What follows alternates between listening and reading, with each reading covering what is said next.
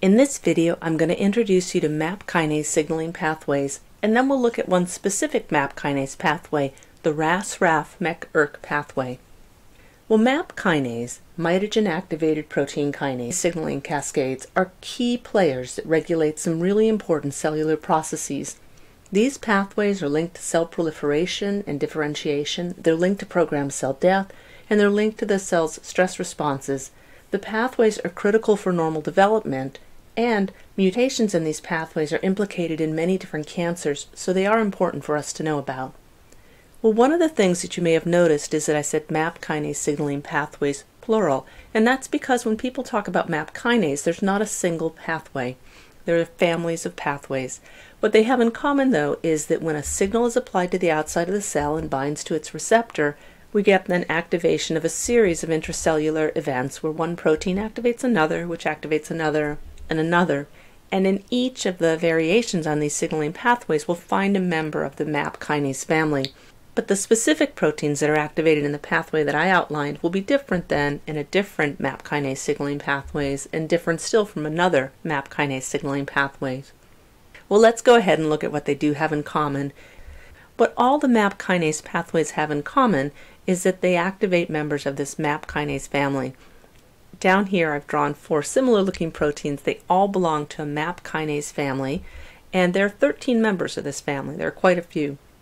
These kinases all have the property that they'll be activated when they become phosphorylated, and the enzyme that phosphorylates them will also be part of this pathway.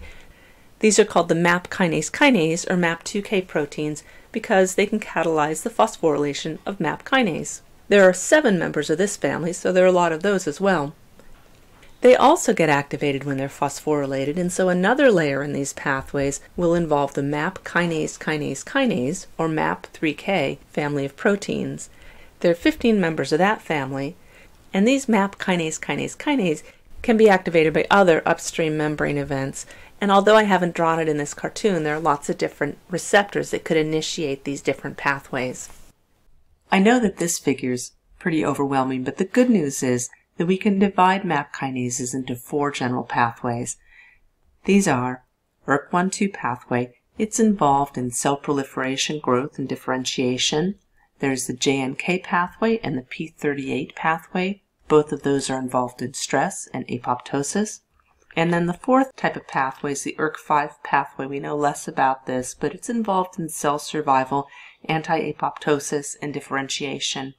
Now, these different pathways get their names. They're named after the particular MAP kinase protein family member that's found in the pathway. And you can see that there are different MAP kinases in the 4 different pathways. So, for example, in the ERK1/2 pathway, the MAP kinase family member is ERK1 or ERK2. They're 2 closely related proteins, whereas in the JNK pathway it will be JNK, P38 has P38 as the MAP kinase family member, and so on. Well, it's not just the MAP kinase family member that's different in these different pathways. There are also different MAP kinase family members that are involved. There are different MAP kinase members that are involved in the pathways, and there can be different membrane-associated events and different receptors that can be activating these pathways. I don't think it makes sense to look at every single MAP kinase pathway, but I do want to talk about one. And the one that we're going to look at is going to be the first one that was identified and the one that we know the most about, and that's going to be the RAS-RAF-MEK-ERK pathway. Well, the RAS-RAF-MEK-ERK signaling pathway is typically initiated when signals bind to receptor tyrosine kinases. Receptor tyrosine kinases are membrane proteins.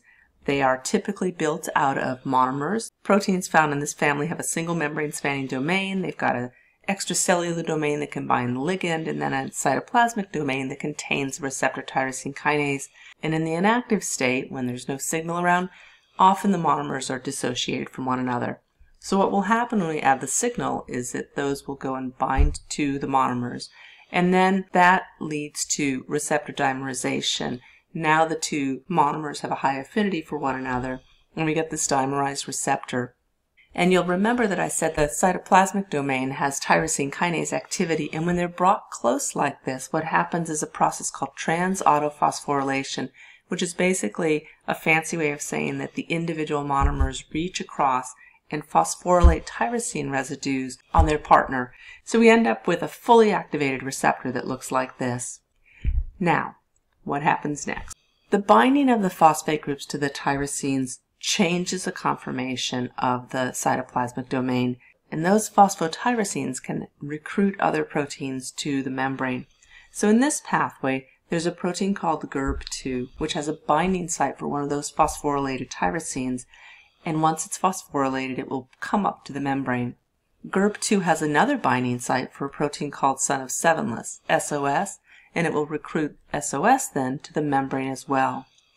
Son of sevenless is a guanine exchange factor. It's going to promote the exchange of GTP for GDP, and its target is a small G protein called RAS.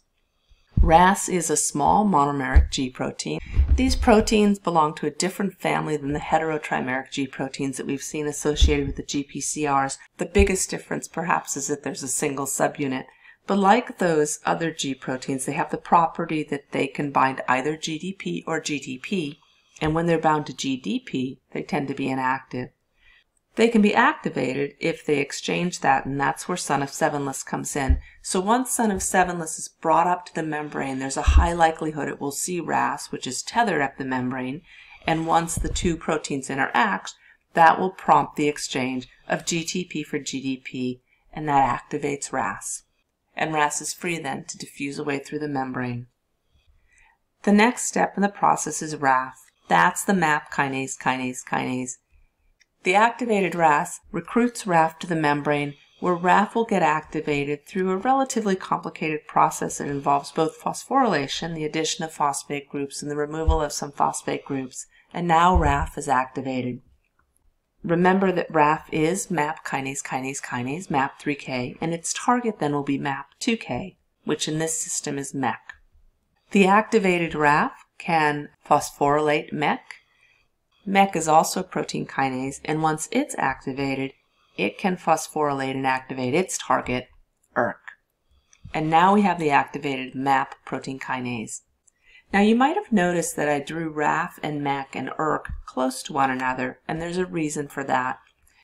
In this system, there are scaffolding proteins that can hold the inactive versions of RAF and MEK and ERK close to one another.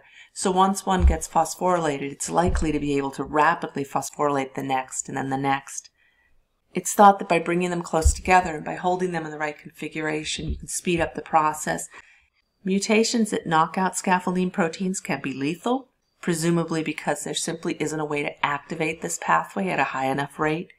And interestingly, too high concentrations of scaffolding proteins can also slow down signaling, presumably because different scaffolding proteins are sequestering the different players away from one another so that they can't interact. Well, let's look at some downstream events.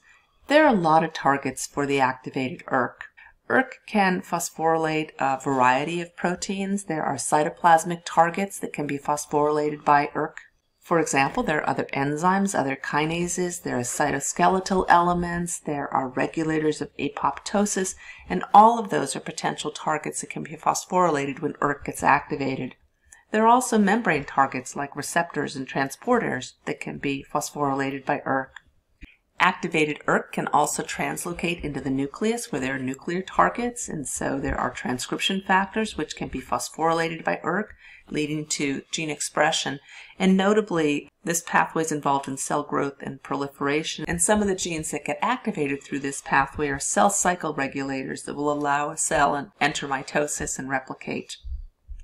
Finally, there are targets for ERK where it can feed back on upstream regulators. So for example, ERK can phosphorylate son of sevenless and it can phosphorylate MEK.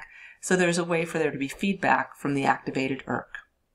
Well, I just said that activation of this pathway could lead to cell growth and proliferation. And indeed, the RAS-RAF-MEK-ERK pathway is linked to cell growth and division. It's linked to differentiation. It's also linked to anti-apoptosis, so the inhibition of programmed cell death.